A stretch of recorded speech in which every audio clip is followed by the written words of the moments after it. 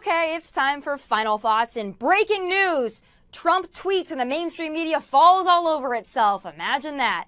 Well, it all started when 3 UCLA basketball players decided to steal designer sunglasses from a Louis Vuitton store while their team was in China. Now, that's just pathetic on its own, but instead of rotting in a Chinese prison, they're back in cushy California. How? Donald Trump is how. But the basketball equivalent of a Kardashian/Father of the Year, Lavar Ball, didn't see it that way. See, Lavar Ball doesn't seem to think Donald Trump was much of a help, and Lavar Ball also doesn't think shoplifting is a big deal. Well, Mr. Ball, maybe not in cushy California, but in China, it is. I guess Lavar Ball is not familiar with the case of Otto Warmbier, an American student in North Korea who was tortured and later died after being detained on charges that he tried to steal a poster from his hotel. Mr. Ball, your klepto kid doesn't have to worry about that because Donald Trump personally stepped in and made sure he got home. I know it would absolutely kill you to give the president some credit, but he saved your son's butt, so just a little bit of gratitude would be awesome. But I guess that's too much to ask, though, right? This is just another instance in a series of BS where Donald Trump is damned if he does and damned if he doesn't. Can you imagine what they would have said if Trump hadn't stepped in? Oh, the race car would have been slapped down so hard our ears would still be ringing. But he did, and y'all are still not happy, and you're still slapping down the race card. Why? Because Trump sent off another mean tweet. Get over it. It's a freaking tweet. What are you going to do about it? Scream at the sky again? Make a sign and stand outside of Trump Tower during traditional working hours again? Wear a dumb hat and resist again? Go for it. His tweets offend you. We get it. It's not presidential. We get it.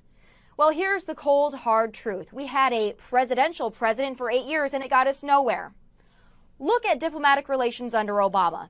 All of our enemies got stronger and we kicked all of our allies, especially Israel, square in the face. That was President Obama being presidential. That's what 8 years of bowing to the world and apologizing for America looks like.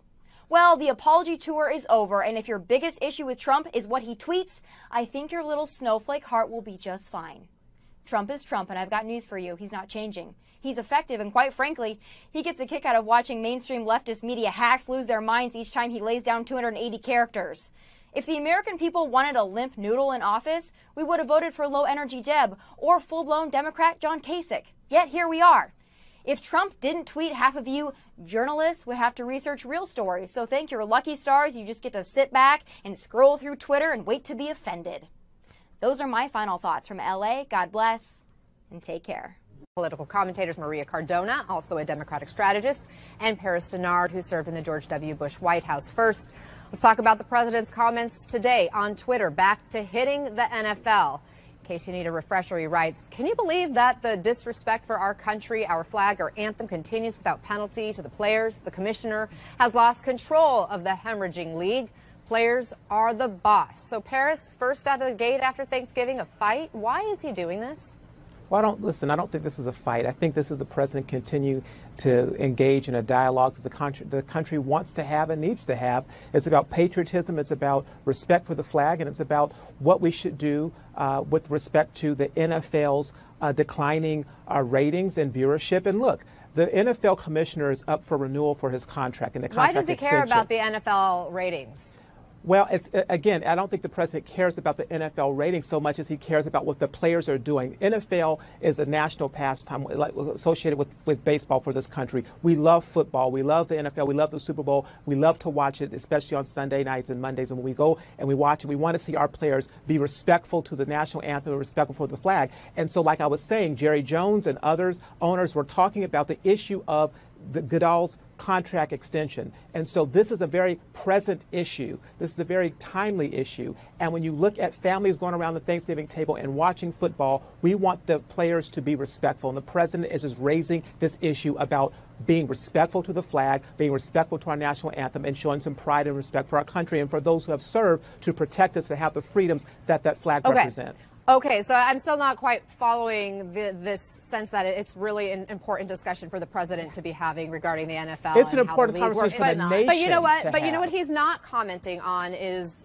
Roy Moore specifically. There is a new ad from that Senate candidate in Alabama today, who, as we know, has been facing a lot of heat following allegations of sexual abuse involving minors. Let's watch the new ad. Roy Moore is a man of character. He knows what it means to serve. I definitely believe the establishment is trying to stop Roy Moore. Judge Roy Moore will bring a flashlight of accountability to Washington, D.C. Okay, so obviously a lot of women who are coming to the table in that ad for Roy Moore. Maria?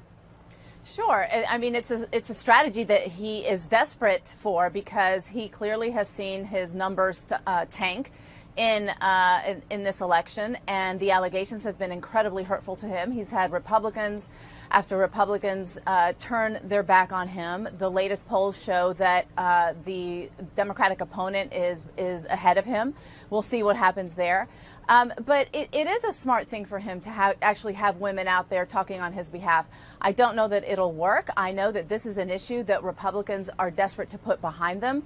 The Republican establishment, Republicans understand that for long term for the party, if Roy Moore gets elected to the Senate with allegations of pedophilia, it is awful for the Republican Party. It is awful for the long-term growth of the Republican Party, especially trying to get women and others where they need to grow.